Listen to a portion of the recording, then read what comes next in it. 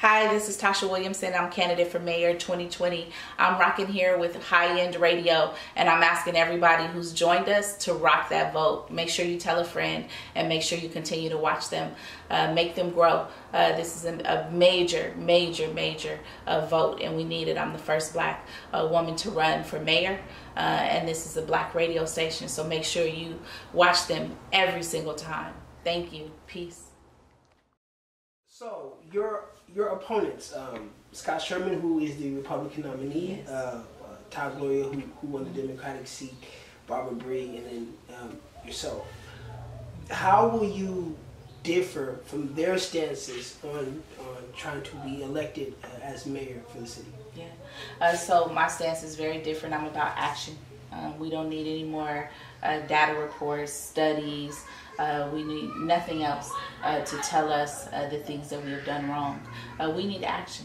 We need action to move forward, to actually implement things.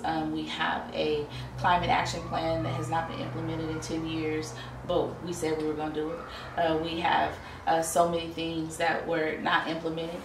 Changing homelessness was supposed to be implemented. They've botched it every single time they tried to implement something. They knew that hepatitis A was going to be an issue long before it killed 20 people. And it's all over articles. News reporters have documented it, and they have the proof that people knew before these people died that this was going to be an issue. And so I'm saying that how I differ, I'm going to take Scott Sherman. Scott Sherman believes that our police department is amazing and that he should use that police department to increase enforcement on the poor. Todd Gloria is a mouthpiece. He has broken some of his promises already.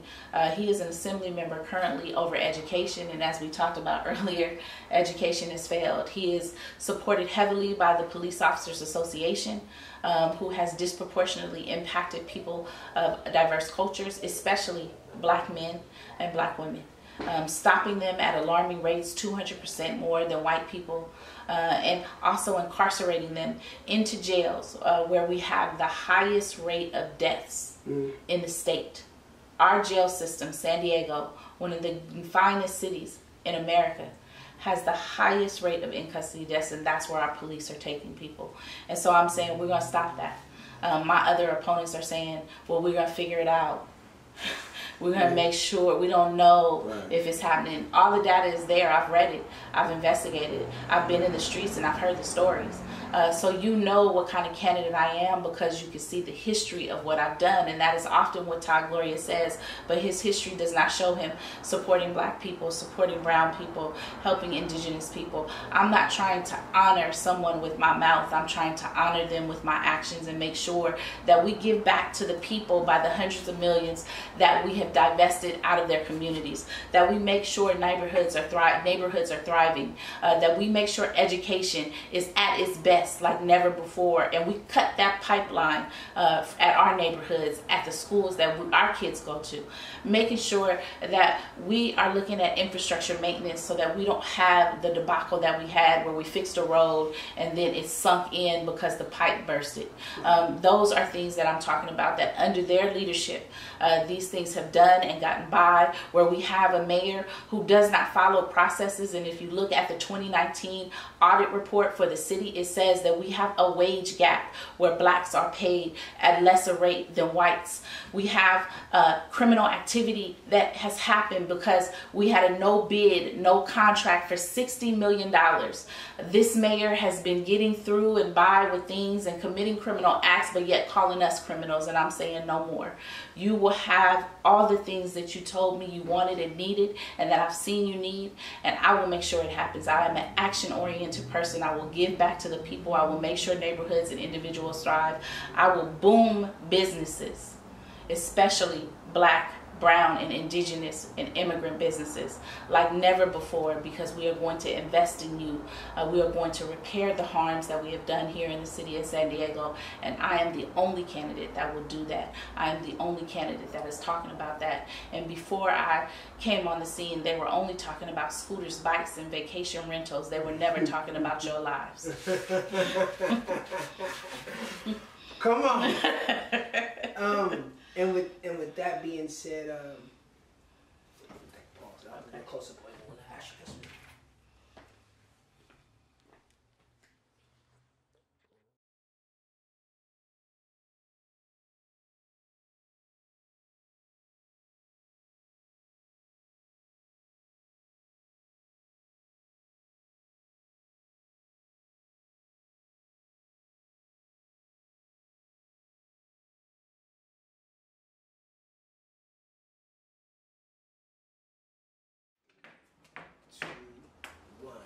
Boom, and we are back. You already know what it is. Your man, Mr. K, BahaianRadio.com, and I am still sitting here with San Diego's 2020 mayoral candidate, Tasha Williamson. Thank you. And, you know, let's talk about San Diego's police force. How can we create a more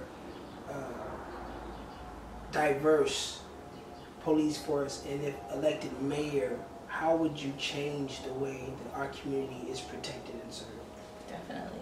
Let's talk about that. Let's talk about, as your next mayor, I'm going to actually fire the chief. We talk heavily about this on the campaign trail because he was the assistant chief over patrol before he became the chief. He had full knowledge of the disparities that were happening to people of diverse cultures, especially the heavy disparities to blacks, especially black men. And he has not changed that. And so people are well aware that in my first 100 days, we are going to reform the police department, starting with the heading. And so we're not just talking about firing leadership, but we're talking about changing policy, changing practices, getting more training for de-escalation, call and cover training. And so making sure that officers are preserving life the best way they can with more tools than they've ever had before, and not having to aggressively go in. I think that people that are not law enforcement look and they are impacted daily by the use of force and the level of use of force that happens in police departments, especially in San Diego. We are going to decriminalize the poor here in the city of San Diego as well. No longer using our police department to enforce poor people in the manner in which they have. Now, you can't break laws. No, of course not. You can't. I'm not saying break laws, but what I'm saying is that we have used our police force to disproportionately impact people of diverse cultures, especially blacks, and that will not happen. We have used them to sweep up homeless people, and that will not happen. We are going to make sure that our police department, our fire department, our lifeguard department is looking at bringing in diverse people at an alarming rate that they have never done, because as we know that the diversity has been an issue in every one of those departments. The only black woman that is in the fire department is retiring next month. So she is the only one in the 21st century. And so that is not something that we should be saying, right? The lifeguards are predominantly all white. And so we want to change that as well. We want to diversify, and we're going to start with our youth, right? We're going to start raising our youth up.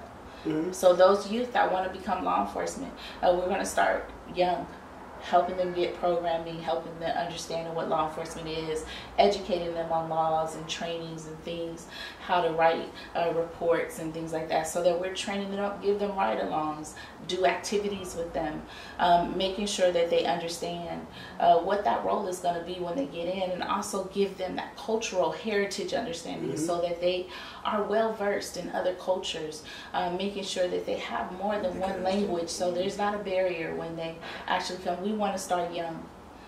They do it in other countries, and we want to do it here in the city of San Diego, but we also want to make sure that we bring people in. So when we talk about oversight, that oversight is going to be the community. Many places all over the nation, especially in California, have oversight boards. They come from the community. And that's what we want. We want an oversight commission. So we're going to have commissioners that have firing power, as well as charging power. So if there's going to be charges that will be sent to the DA's office, they will be able to do that. And we're going to make sure that we have an independent CRB, which is coming up for vote in the November election, and we want to make sure that you all are aware of it. It gives the Citizens Review Board, who is the one that looks at all of the evidence on an officer, and will send a recommendation currently to the chief of either it is sustained that, you know, he did whatever he did, or he didn't do whatever he did, it's unsustained, or not founded, and that goes to the chief. And then it determines also, do they think that he should be fired? The chief makes that ultimate decision. We're going to take that out of the chief's hands, and we're going to make sure that the commission board has that final say. Yeah, because no one should ever, we can't question what an officer does and what someone does in the moment of when a crime happens, or, you know, someone's waving a gun or whatever, but we definitely need to be sure that we are looking at an officer's history and what he was thinking when he pulled a gun out on somebody who didn't have one, you know, who was unarmed, and then he shoots this person and he gets a slap on the wrist and is allowed to come back after work like it's the flu. Like, no. I think there should be some definitely serious consequences to you being an officer who is upheld to protect and serve and uphold the law when you take someone else's life. Yeah, and we think it's very serious because we need to look at the suicide rate of officers and firemen and lifeguards as well, because many people will think that some officers shoot somebody and they go back to work and it's like, I'm back. Officers have a lot of issues after they shoot somebody, and they become addicted to alcohol, and they become addicted to other things, and their minds aren't right? And so we don't want to think, but there are rogue officers. There are rogue officers who don't care, right? This is a strike on your shoulder. Those are the officers we want to get out. Yes, ma'am. Those are the officers that the first 100 days we will be looking at with this commission board, every officer's records, and we will be giving them a handshake and thanking them for their service and giving them a check to leave. And so I'm playing no games. There are no games. I want officers to know, if you are a good officer and you've done your job and you do your job and you protect and you serve the people of this city, that we welcome you. We want you here. We want you to have a long career. But if you are a rogue officer, we're going to tell you goodbye, because your career is going to end. So those are the things that we need to talk about, because we have officers, you know, there's 33 media outlets that are doing reports on officers all over the nation that have been rogue, and we have a few here. And we have some that are still in law enforcement here. And so those are things that we need to deal with. And I'm not saying that every officer is just gone. You know, I'm saying that we're going to interview people. We're going to interview them. So we can find out, where are you at? Did you change? Yes, or are you still the same? Because I don't need you here. And I need a department that is going to be serious about being a law enforcement officer, that is going to be serious about making sure people feel comfortable and safe, not just from people outside that will commit crimes, but from law enforcement who have committed crimes. Yes, ma'am. Now,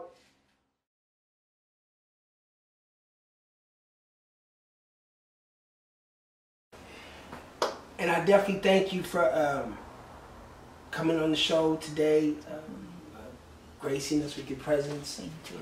San Diego's first African-American woman to run for mayor. We definitely have to get out in the streets and endorse March 3rd, right? We have to vote March 3rd. March 3rd. That's my granny's birthday. All right. We feeling real good about that. Now, people need to know they need to be registered by February 18th. Okay. If you're not registered by February 18th, you can vote March 3rd and register March 3rd. The ballot will be different. Now, this is another tool that is used where people's names won't be on the ballot, so you may not be able to vote for your school district school district's member for your district, for schools, for San Diego Unified. You may not have measures on that ballot, measures that will impact your lives. So make sure you get registered on or before February 18th. It's important. You can go online to get registered at sdvote.com. And if you want to support Tasha Williamson financially, you can go to Act Blue, and it's Tasha Williamson -1. It would be Tasha Williamson for Mayor 2020. And you know, so keep up. We have forums and everything that's going on. Get educated. Look at the 2019 audit for the city of San Diego. Research, Google. We have a wealth of information out there. Just make sure that you are caught up on everything so that you vote woke and rock that vote. Rock that vote and get out there and vote March 3rd for Tasha Williamson for Mayor 2020. Register by February 18th so you can get your votes in. We definitely appreciate you coming onto the show and thank all of you too. Yes, and giving us the much needed knowledge. So, Ms. Williamson, since you are the 2020 candidate for mayor, why should the people of San Diego vote for you? I'm asking the city of San Diego and all of the people in it to vote for me because I'm a change agent, because I'm the one who has changed the game in politics on this campaign trail. I have changed the tone and the conversation already. I am the one with the least amount of money that has had to figure out how to get to forums and how to make it, and I've showed up and I've shifted the conversation. I will shift the way this government has not taken care of people. I will make sure that we are not making the rich richer and allowing people to pimp the poor. I will make sure that we give back to communities and neighborhoods who have never been given back to before, who have been de-invested from, who have had prison pipelines. We will make sure that economy is booming by reducing barriers to employment here in the city level, increasing wages so there is no wage gap, making sure that public safety is not just on law enforcement, fire, and lifeguards, but that we are looking to communities who can also police themselves. That we know that data shows that when police officers are doing their work correctly and when communities are supported and they are able to take care of themselves, that it reduces the pipeline to prison and it increases services and availabilities for people to thrive. I'm telling you that as your mayor, I am going to change the entire structure of this system. I'm going to invest in people. I'm going to change systems and restructure government. And it's going to be an open, a transparent, and an honest process. You will be sitting there beside me because you will be the decision makers. You will create the plan for you and your districts. And I want you to know that I am the only one on this trail, this campaign trail, talking about people. Making sure that we make sure people thrive, that you have everything you need, and that the rich is not against the poor and the middle class is not stuck, but saying that everybody in every social economic status can have the ability to be lifted up and put in a position where they are successful and is sustainable. So if you want that, please vote for me. My name is Tasha Williamson. We need your vote. Rock that vote. Make sure they understand the power of the people, because it is you who will decide, not an endorsement by a party that has something to gain, but an endorsement and a vote by the people who are tired of losing. My name is Tasha Williamson. Vote March 3rd. I want to be your next mayor for the city of San Diego.